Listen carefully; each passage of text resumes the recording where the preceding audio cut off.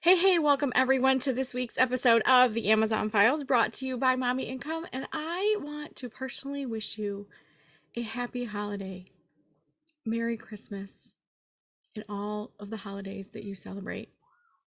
I hope that you have had a wonderful holiday season and that it continues in your heart through the new year. I genuinely care about each one of you and your successes and your struggles and all of the business building entrepreneurship that I know is in all of your hearts. I am a genuine entrepreneur at heart, and I respect and love all of those that are entrepreneurs that are pursuing their dreams. That takes courage. So I celebrate your courageousness.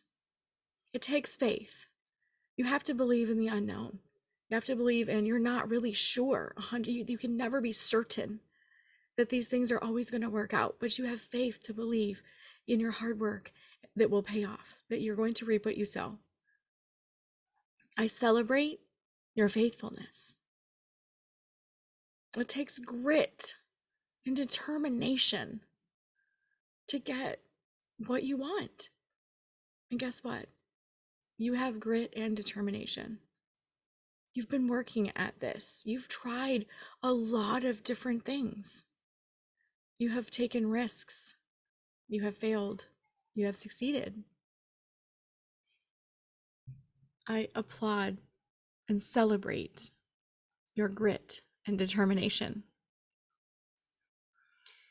It takes perseverance and pushing through and resilience to be an entrepreneur, to run a business, especially a product-based business in Q4, in the holidays, during the holidays. I celebrate and applaud the late nights, the early mornings, the last minute tasks, the undone to-do list. I celebrate that for you and with you. You will reap what you sow. As you're putting in your effort, your efforts will come back to you. It doesn't mean they'll be instant, but they will be. I'm celebrating you. That's what makes my holidays happy. So I can see other people flourishing and doing their best and looking forward and having hope.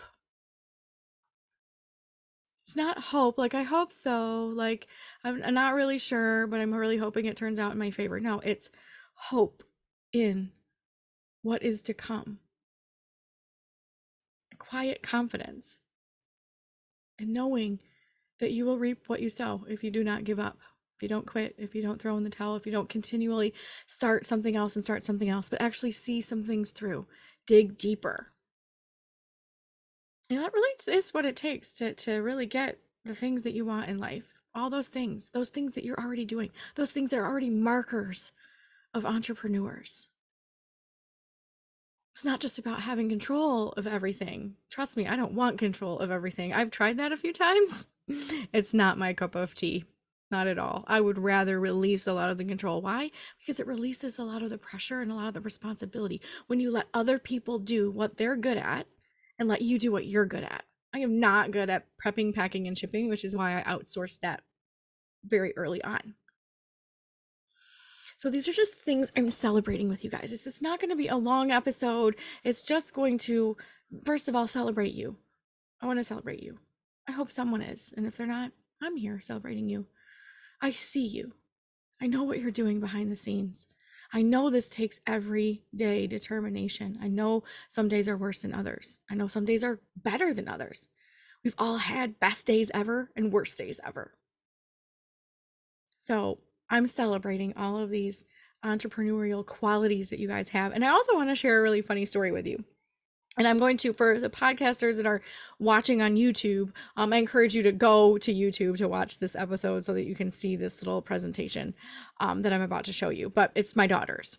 And I wanted to share it with you because I'm just like, I was cracking up, of course, and then blown away that she has gone to this length to convince me of a Christmas gift. She's like, she made a PowerPoint presentation.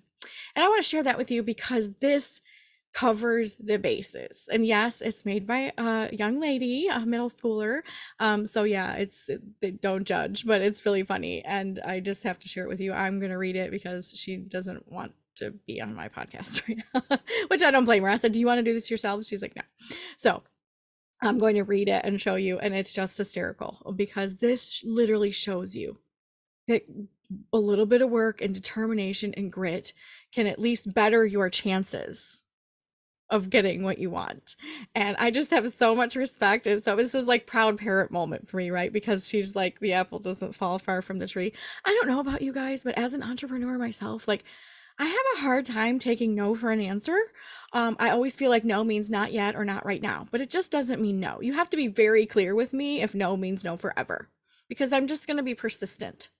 The squeaky wheel gets the grease. I'm persistent. I'm determined. I don't like to give up on things, especially if they're really important to me. So I don't think that no always means no in terms of business and business deals and, getting things like that you want. So I always teach my children that we don't say can't at all. That's a bad word here. We say, I don't want to, I'm afraid, or I don't know how, but we don't say can't. And so she was determined to convince me that this is the Christmas gift that she wanted. And she covered almost all of her bases. And we've been talking about this for a couple of months. This wasn't brand new, just dropped on me. So let me share my screen with you. And I'm going to present her presentation to you. And it is so funny to me that she did this. So let me share this real quick. Okay. I'm hoping everyone can see all this. It's a little bit of a mess here. There we go. Okay, ready? Can see it? Why I should have a dwarf hamster for Christmas. So again, listeners, come watch the podcast episode on YouTube so that you can see this presentation. It's so funny. Here we go. So because they are very cute, like look at these pictures. These are her pictures here of these cute little hamsters. And I will take care of the hamster. And Ella's one of her besties, has a hamster, hence the reason she wants one. And she could help with her hamster stuff. So she knows how to care for it. That was part of her plea. And parents, I do understand that you think that our cats will try to get the hamster, but get this, there's something called a lid. Gasp. Literally, that's what she says. And it shows the picture of the lid here. Wait, can cats open lids? The bottom says no. The answer is no. No, they can't. But I don't want a cage like this. Shows the one kind of cage. She says, I want a cage like this because this is the good one. She also added that she believes that the top cage is animal abuse and they shouldn't be in there. A good place to shop for hamster stuff is a site called Night Angel. They have a lot of cool hamster items, including all of the ones seen here. I also need a playpen to hold my hamster in. I can't get the mesh hamster playpen because they can climb up the sides and escape. So you see these pictures here, the left, the right. Oh my gosh, this is so funny. Other things, I could use my friends' hamster items, their old stuff, while I save up money for their new stuff. So she's already thinking about the financial responsibility of having a hamster. Other things I know. I already know the proper feeding and cleaning and care of the hamster cages and food and bedding, which is this. She's showing the picture here of the good proper care, which she also told me in her presentation that her bestie has shown her all of these things at her house and she knows exactly how to care for it and clean the cage. Now let's play a guessing game, she says. Which one of these is the best for the pets? And then she showed me that the colorful ones are not good for them and we should have all natural bedding. And then this. Please think of the hamsters. Think of their cages and how they'll be stuck in there at the pet store forever. Think of the poor hamsters. They need a home. Our home would be a great home for them. They wouldn't have to watch people at Petco tapping on the glass and watching them suffer. They need a home. Think of adoption first. Think of the hamsters. Oh, and I'm not trading my cats. The end. Guys, isn't that crazy? I'm serious. Like, this is my 12-year-old coming to me and telling me and giving me this PowerPoint presentation. All the different supplies. Oh, and attached with this was all the supplies of lists of stuff that she needs and stuff she can get from a friend and stuff that we might have to get as part of the Christmas gift. So she literally lined all of it up for me, made it a no-brainer for me to say yes to this. And honestly, back in the day when my older kids were first born and I was just a new parent, my pastor used to teach a mom's Bible study class. And one of the things I remember him saying all the time was, as much as you can, try to find reasons to say yes. There's tons of reasons we can say no, and there's going to be a lot as parents that we're going to have to say no to, and really good value reasons why. So if you can say yes, then do your best to do so, because there's no reason why not. So I digress. Guess what we're getting for Christmas? How can I not respect this, you guys? How can I not take this in consideration that this child has done this and she is all out committing that this is her Christmas gift? So I just wanted to share that little fun story with you, even from a 12-year-old, that when you are determined and you put your mind to something, you can come up with all of the reasons, all of the ideas, all of the goals that you want, and, you know, make a case for yourself. And I love that she did that, and that she was determined that the squeaky wheel gets the grease, and she did everything she could to convince and show and present all the reasons why. And even still went further and said, you know, we already have 3 pets. We have 3 cats. And that was my biggest concern, is that, like, this is what cats eat.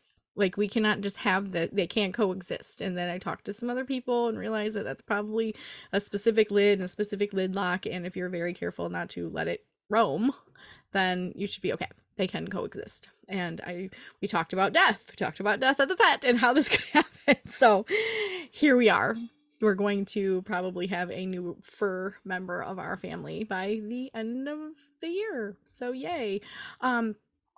I just wanted to kind of bring this to you, as, you know, not a full episode here. We just have a few minutes, but I just wanted to let you know that there is someone cheering for you in your corner. There's someone that sees your hard work, that sees and knows, whether we acknowledge it every day or not, that you're working and your reasons are important. Your why, the reason you started this, and your why is for a reason. And your actions, other people are seeing.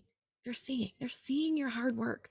Your kids, your family, your spouse, your roommate, your coworkers, probably. Your energy, your time, your investment is not wasted. Other people are seeing you chase your dreams, and guess what? They're being inspired by that. Hence the 12-year-old here with the presentation. She was convinced that if she could present all of these things, that she could, you know, get to her goal, get her dream. Her dream right now is to have this hamster. And I just love it. I respect it. And I know that there's a lot of you guys out there that maybe feel some of that, like no one's looking, no one cares, no one's, you know, we don't all need accolades and validation all the time, but it's nice once in a while for someone to say, hey, I see you. I know you're working hard, and I know those results aren't coming instantaneously, but they are coming. And hanging in there and keep working toward your goals, because time is going to pass, whether you work on your dreams and work on your goals or not. Time's going to pass. And if you're going slow, slow is still a pace. Slow is still a pace. Slow is fine. It's still moving. Just make sure you're not moving like the rocking chair kind of moving. You're rocking, you're moving, you're staying busy, but you're not making any progress. Gauge your progress. Look at it. Some of the things, like, I know that I'm like a self-interview here for just a second, because I want to just share a few things with you so that it can encourage you to ask yourself these questions. Just a few questions. 15-minute hustle. A few questions here. If you don't know 15-minute hustle, look at 15-minute hustle and Kristen Ostrander, Google it, and you'll see my book. 15-minute hustle is also on our website. If you haven't read it and you don't have the chart, please reach out. I want you to be able to have that. You can print one, or we have some here we can mail out. the 15-minute hustle strategy is what gets me through most of the time. It gets me started on doing something. So if you take a 15-minute hustle, you can answer a couple of these questions. I'm going to ask the questions and then actually answer them for myself. And I actually really haven't thought through a ton of these. These are just kind of off the cuff. I'm just giving you just the end of the year, kind of how you do your own little mini reflection. And this is different than what we did a couple episodes ago, when we talked about our growth and our plan of where we are, where we're going to go type thing. So go back a couple episodes and listen to that. But this is just a really brief way to answer some questions, and I'll share my answer with you just as a little example here before we close. What are some of your big wins for the year? Oh my. Okay, one of my biggest wins for this year is finishing Wholesale Bundles 3.0. It is done. It is brand new as of today, and I'm very, very proud of this work. It is college level material. It's actually going to be reviewed in 2023 to maybe be added to a couple of community colleges. It qualifies based on the curriculum and the material and all of the things that are provided. So yay, that's a big win.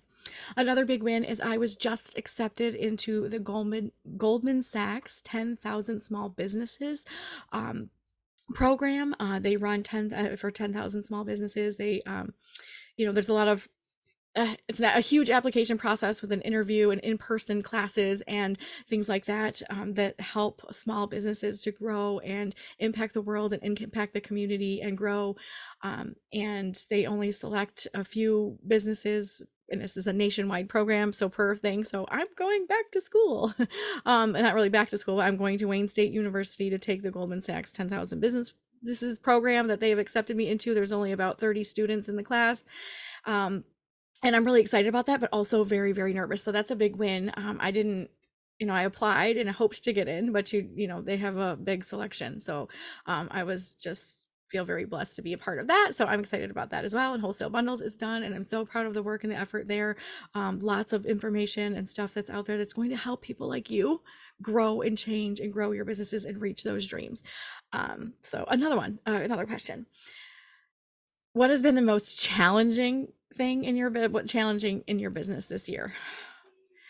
The most challenging thing in business this year has been discontinued products because of the last couple of years of slowdowns.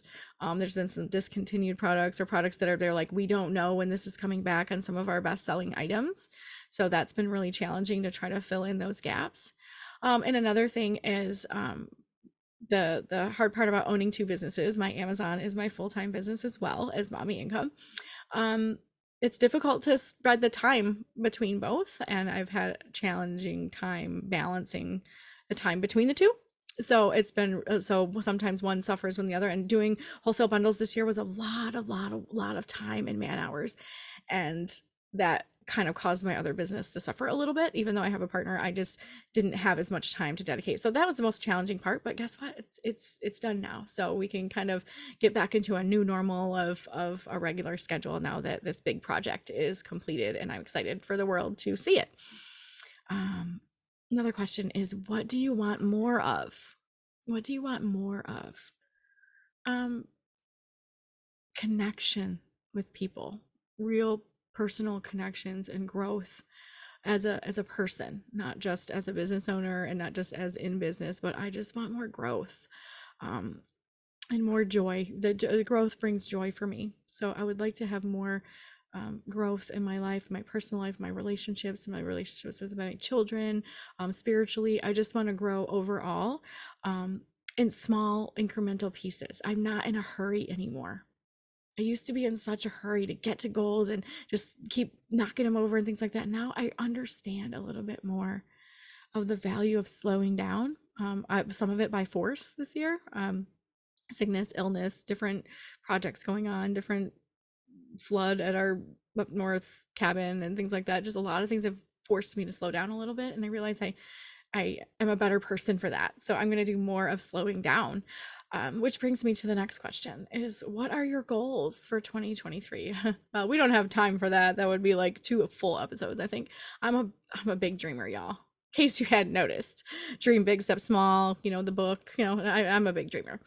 But I still have to break all these things down because in reality, I can only do so much with the time and energy that I have. And so I have to really get crystal clear. And one of the goals I have for 2023, I kind of hinted at it, I think, in the last episode, is actually I'm reducing the size of my Amazon business. I'm going to get even more focused on a couple specific niches, and I want to sell less SKUs. So one of my big goals for 2023 is to reduce the number of SKUs I have by half.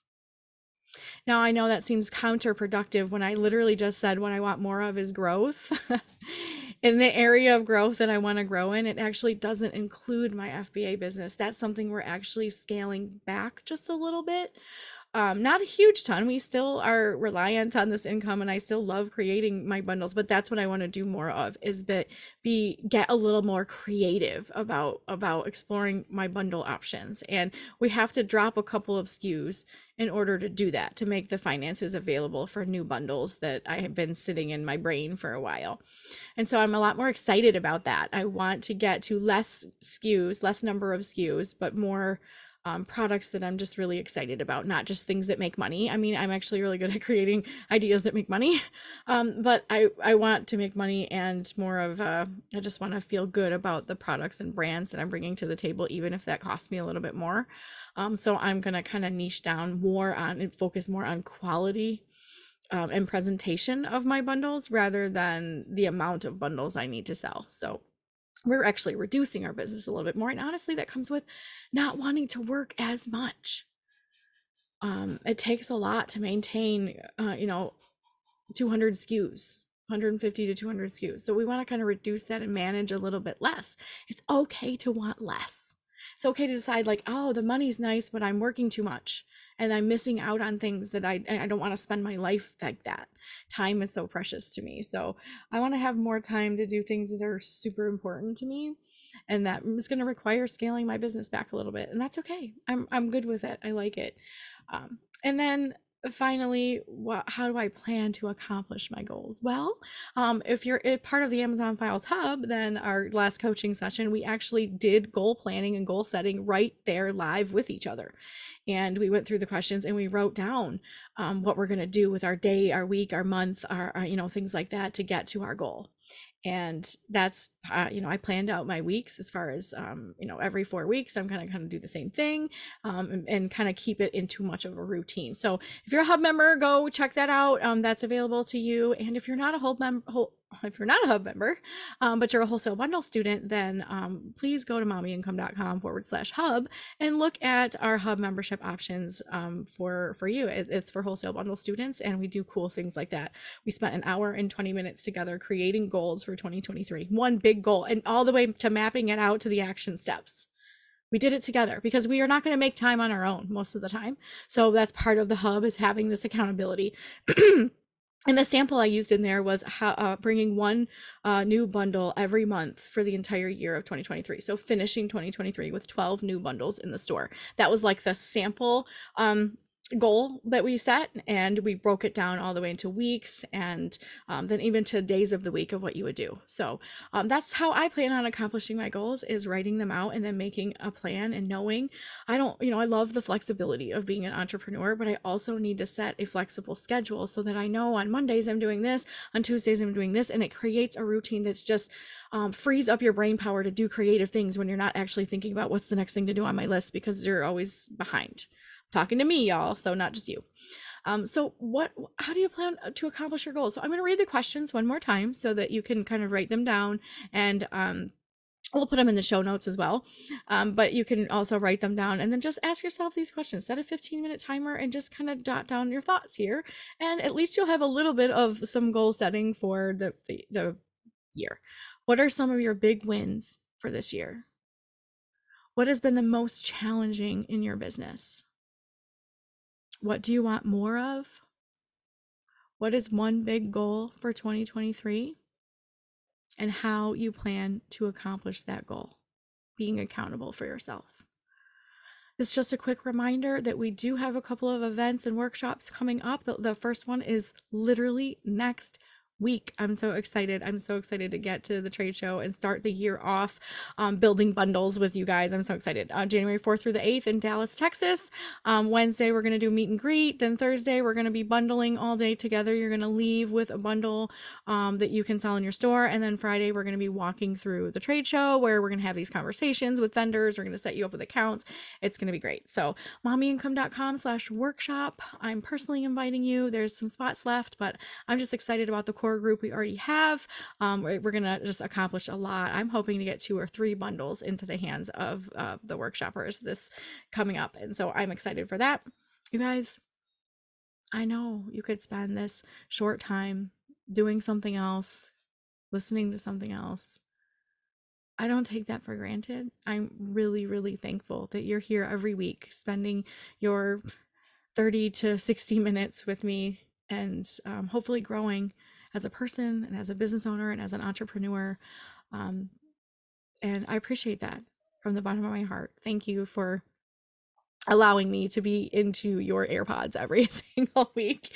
And thank you for supporting us here at Mommy Income with, we for 2023 have lots planned for bringing you the best, most up-to-date information for wholesale bundling to help you grow your business, to help you even exit your business if that's something you want to do. We're here to support you in entrepreneurship, in business, and we're going to be offering a lot more than just wholesale bundles this coming year. So stay tuned. Merry Christmas and Happy New Year, and we'll see you in 2023.